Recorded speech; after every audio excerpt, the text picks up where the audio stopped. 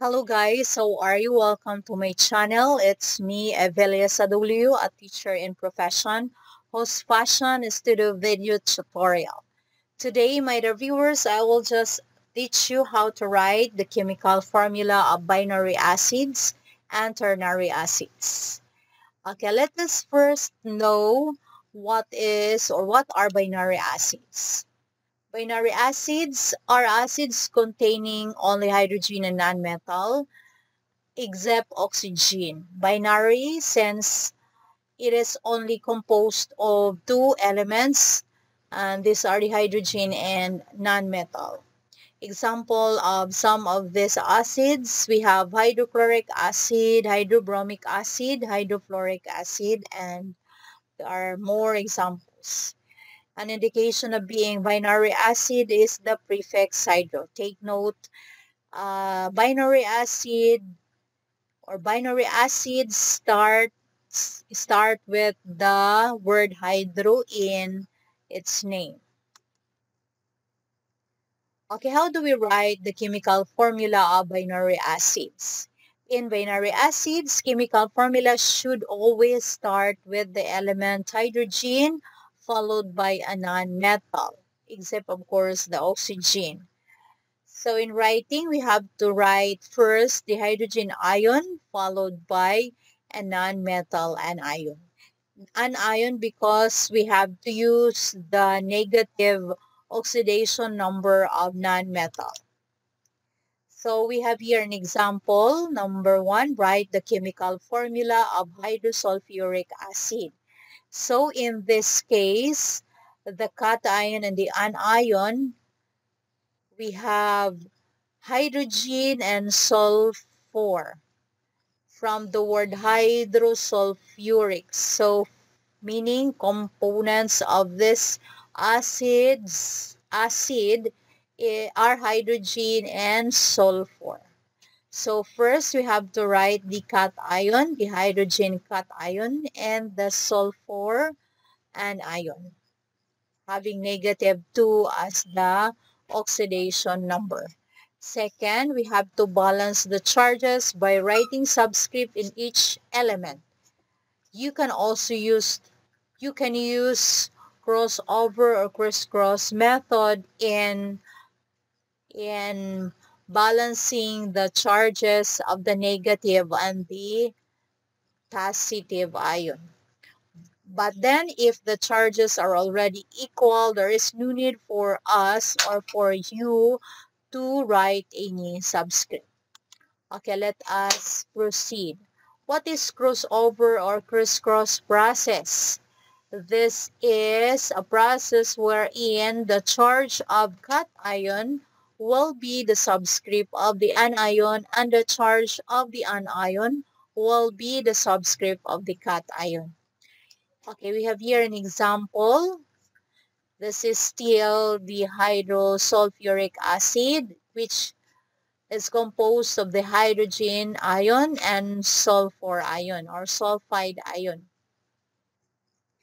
So, using the crisscross process, crossover process, since our charges is not equal, take note that chemical formula should have a neutral charge, meaning equal yung charges ng ion. Since we have here 1 for hydrogen and 2 for sulfur, therefore the charges are not equal. We have to do crisscross process to make our charges equal.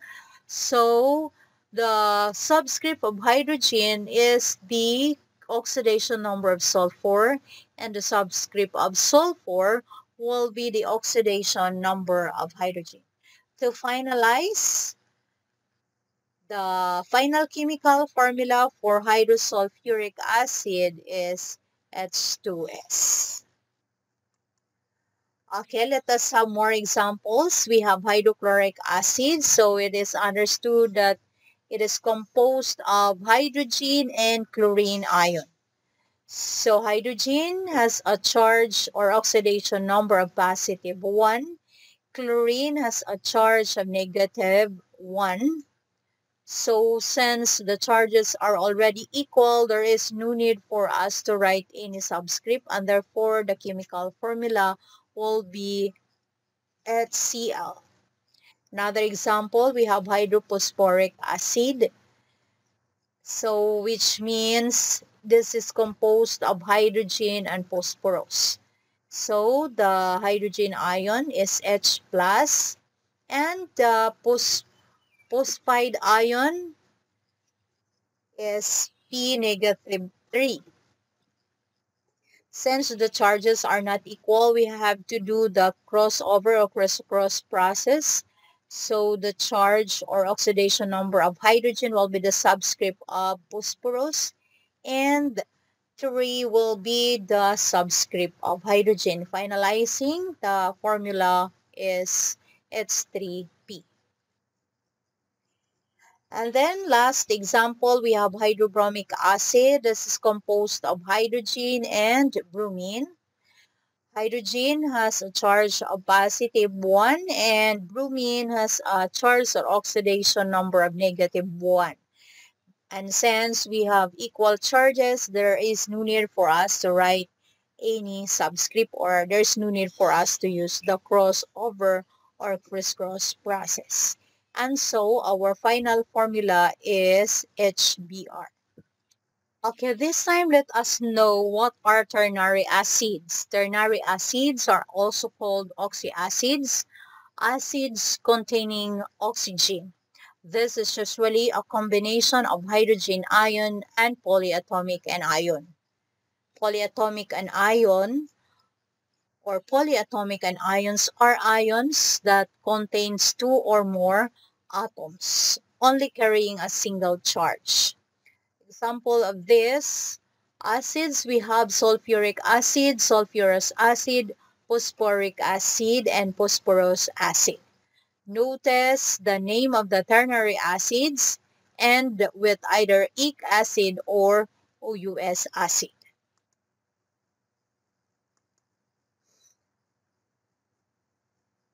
Okay, so the suffix name of the acid will determine the kind of polyatomic anions used. So meaning, ic acid suffix means that the anion name ends with ate, and while if OUS acid is the suffix, that means that the anion name ends with ite. So let us have an example. We have here number 1, what is the chemical formula of sulfuric acid? As you can see, this contains the element sulfur, and of course it ends with ic acid. Therefore, the polyatomic that is being used is consists of sulfur and oxygen, and the name of the ion or polyatomic and ion should ends with ate, and therefore the ion is sulfate ion, and the formula for the sulfate ion is SO4 negative 2. This is the ion that we are supposed to attach or combine with hydrogen. So, of course, we need to start writing the positive or the hydrogen, positive 1, followed by the sulfate ion, SO4 negative 2. So, as we can see, our charges are not equal. Therefore, we need to do something. We have to use the same method as we did in the binary acid. We have to use the crossover or crisscross process. So the charge of the hydrogen will be the subscript of sulfate ion, and the charge of the sulfate will be the subscript of hydrogen. Okay, finalizing, our formula is H2SO4, which is the chemical formula of sulfuric acid. Okay, let us have more examples. Okay, another example is sulfurous acid. This time it ends with OUS acid, and so this is polyatomic ion of sulfur with IT ending, and that is sulfite, which has a formula of SO3 negative 2. So We attach that ion with hydrogen, so we have it here, as you can see. So since our charges are not equal, again, we have to use the crisscross or crossover process. So subscript of hydrogen is the coefficient oxidation of sulfate, so 2, and the subscript of SO3 will be the oxidation of hydrogen. Therefore, finalizing, we have H2SO3 as the formula for sulfurous acid. And next, we have phosphoric acids. Phosphoric acid, therefore, it is consists of phosphorus and oxygen.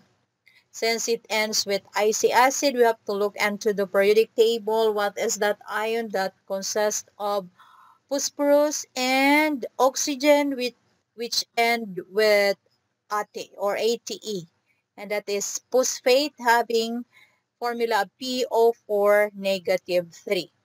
So we have to combine it with hydrogen. We have to write first the cation followed by the anion.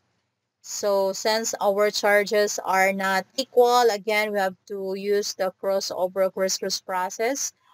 The oxidation of hydrogen will be the subscript of phosphate. The oxidation of phosphate will be the subscript of hydrogen. And so finalizing, we have H3PO4. And then we have two more examples.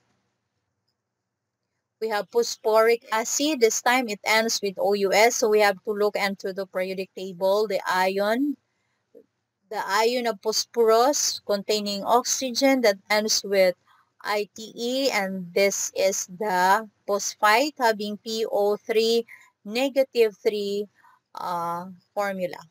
So we have to attach this one with hydrogen, starting from hydrogen. And PO3 negative 3, since our charges are not equal, again, we have to use the crossover method. This will be H, or 1 will be the subscript of phosphate, and 3 will be the subscript of hydrogen. Finalizing, the formula is H3PO3. And lastly, we have nitric acid. So meaning this is nitrogen containing oxygen, polyatomic, and ion that ends with ATE or ATE. And so this is nitrate. Looking at the periodic table, it has a chemical formula of NO3 negative 1. Once we combine this one with hydrogen, since the charges are equal, we have final formula for nitric acid is HNO3. Okay guys, thank you for watching. I hope you learned something from this tutorial. You have to comment below whatever you want to have new tutorials in the future. Please do not forget to subscribe. Thank you. Thank you. Thank you again for watching. See you on my next video.